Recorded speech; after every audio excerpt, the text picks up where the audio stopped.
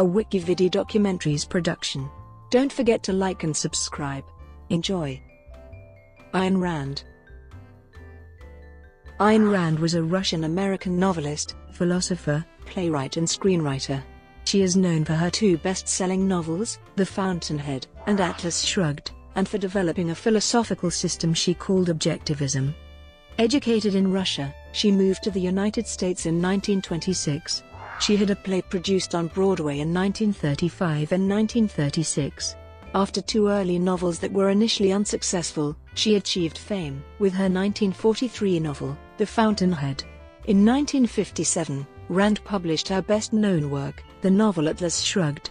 Afterward, she turned to non-fiction to promote her philosophy, publishing her own periodicals and releasing several collections of essays until her death in 1982. Rand advocated reason as the only means of acquiring knowledge and rejected faith and religion. She supported rational and ethical egoism, and rejected altruism. In politics, she condemned the initiation of force as immoral and opposed collectivism and statism as well as anarchism, instead supporting laissez-faire capitalism, which she defined as the system based on recognizing individual rights, including property rights. In art, Rand promoted romantic realism. She was sharply critical of most philosophers and philosophical traditions known to her, except for Aristotle, Thomas Aquinas, and classical liberals.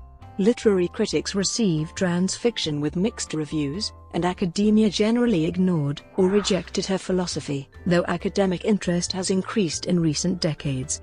The Objectivist movement attempts to spread her ideas, both to the public and in academic settings. She has been a significant influence among libertarians and American conservatives. Early life.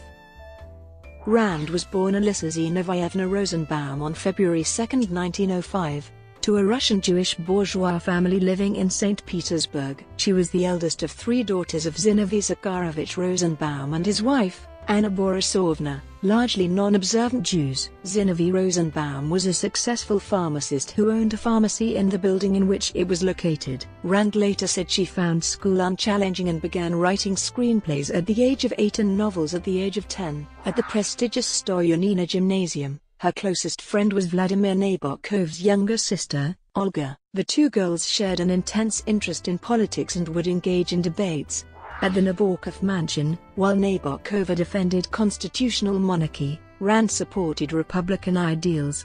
She was 12 at the time of the February Revolution of 1917, during which she favored Alexander Kerensky over Tsar Nicholas II. The subsequent October Revolution and the rule of the Bolsheviks under Vladimir Lenin disrupted the life the family had previously enjoyed. Her father's business was confiscated, and the family fled to the Crimean Peninsula, which was initially under control of the White Army during the Russian Civil War. While in high school, Rand decided that she was an atheist and valued reason above any other human virtue.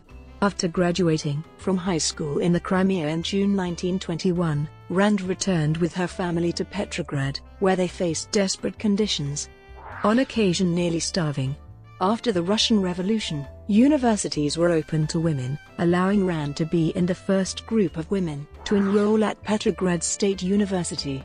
At the age of 16, she began her studies in the Department of Social Pedagogy, majoring in history. At the university she was introduced to the writings of Aristotle and Plato, who would be her greatest influence and counter-influence, respectively. She also studied the philosophical works of Friedrich Nietzsche. Able to read French, German, and Russian, Rand also discovered the writers Fyodor Dostoevsky, Victor Hugo, Edmond Rostand, and Friedrich Schiller, who became her perennial favorites. Along with many other bourgeois students, Rand was purged from the university shortly before graduating. After complaints from a group of visiting foreign scientists, however, many of the purged students were allowed to complete their work and graduate, which Rand did in October 1924. She then studied for a year at the State Technicum for Screen Arts in Leningrad. For an assignment she wrote an essay about the Polish actress Pola Negri, which became her first published work. By this time she had decided her professional surname for writing would be Rand, possibly because it is graphically similar to a vowelless excerpt of her birth surname in Cyrillic handwriting, and she adopted the first name Ayn, either from a Finnish name Aino or from the Hebrew word Arrival in the United States. In the autumn of 1925, Rand was granted a visa to visit relatives in Chicago. She departed on January 17, 1926. When she arrived in New York City on February 19, 1926, she was so impressed with the skyline of Manhattan that she cried what she later called tears of splendor. Intent on staying in the United States to become a screenwriter, she lived for a few months with her relatives, one of whom owned a movie theater and allowed her to watch dozens of films for free. She then left for Hollywood, California. In Hollywood, a chance meeting with famed director Cecil B. DeMille led to work as an extra in his film The King of Kings, and a subsequent job as a junior screenwriter. While working on The King of Kings, she met an aspiring young actor, Frank O'Connor. The two were married on April 15, 1929. She became a permanent U.S. resident in July 1929 and an American citizen on March 3, 1931. Taking various jobs during the 1930s to support her writing, she worked for a time as the head of the costume department at RKO Studios. She made several attempts to bring her parents and sisters to the United States, but they were unable to acquire permission to emigrate. Early fiction. Rand's first literary success came with the sale of her screenplay Red Pawn to Universal Studios in 1932, although it was never produced. This was followed by the courtroom drama Night of January 16, first produced by E. Clive in Hollywood in 1934, and then successfully reopened on Broadway in 1935. Each night the jury was selected from members of the audience, and one of the two different endings, depending on the jury's verdict, would then be performed. In 1941, Paramount Pictures produced a movie loosely based on the play. Rand did not participate in the production and was highly critical of the result. Ideal is a novel and play written in 1934 which were first published in 2015 by her estate. The heroine is an actress who embodies Randian ideals. Rand's first published novel, the semi-autobiographical We the Living, was published in 1936. Set in Soviet Russia, it focused on the struggle between the individual and the state. In a 1959 foreword to the novel, Rand stated that We the Living is as near to an autobiography as I will ever write. It is not an autobiography in the literal, but only in the intellectual sense. The plot is invented. The background is not. Initial sales were slow and the American publisher let it go out of print, although European editions continued to sell. After the success of her later novels, Rand was able to release a revised version in 1959 that has since sold over 3 million copies. In 1942, without Rand's knowledge or permission, the novel was made into a pair of Italian films, Noi Vivi and Addio, Chiara. Rediscovered in the 1960s, these films were re-edited into a new version which was approved by Rand and re-released as We the Living in 1986. Her novella Anthem was written during a break from the writing of her next major novel, The Fountainhead. It presents a vision of a dystopian future world in which totalitarian collectivism has triumphed, to such an extent that even the word I has been forgotten and replaced with we. It was published in England in 1938, but Rand initially could not find an American publisher.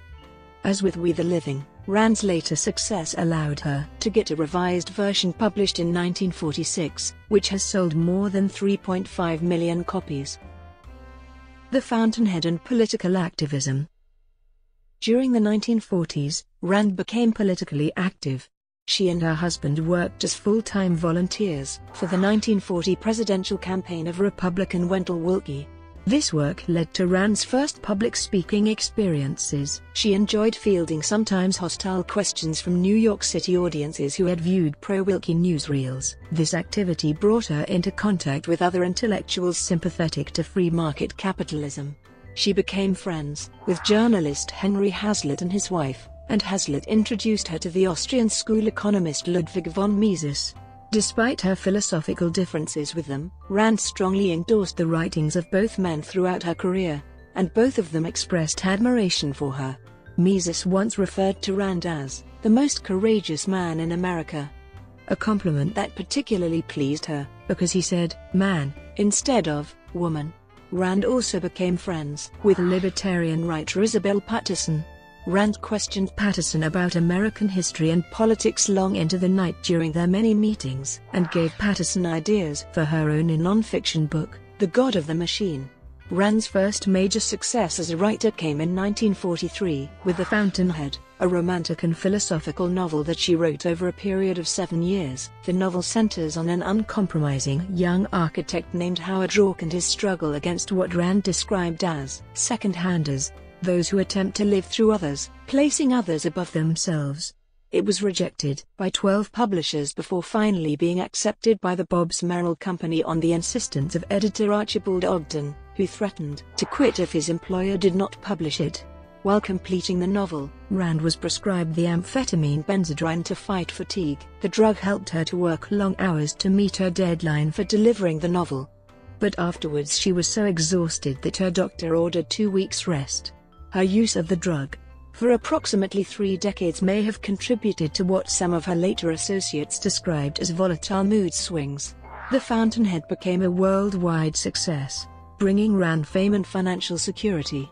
In 1943, Rand sold the rights for a film version to Warner Brothers and she returned to Hollywood to write the screenplay. Finishing her work on that screenplay, she was hired by producer Hal B. Wallace as a screenwriter and script doctor. Her work for Wallace included the screenplays for the Oscar-nominated Love Letters and You Came Along. Rand also worked on other projects, including a planned non-fiction treatment of her philosophy to be called The Moral Basis of Individualism. Although the planned book was never completed, a condensed version was published as an essay titled, The Only Path to Tomorrow. In the January 1944 edition of Reader's Digest magazine, Rand extended her involvement with free market and anti-communist activism while working in Hollywood. She became involved with the Motion Picture Alliance for the Preservation of American Ideals, a Hollywood anti-communist group, and wrote articles on the group's behalf. She also joined the Anti-Communist American Writers Association. A visit by Isabel Patterson to meet with Rand's California associates led to a final falling out between the two when Patterson made comments, which Rand considered rude, to valued political allies.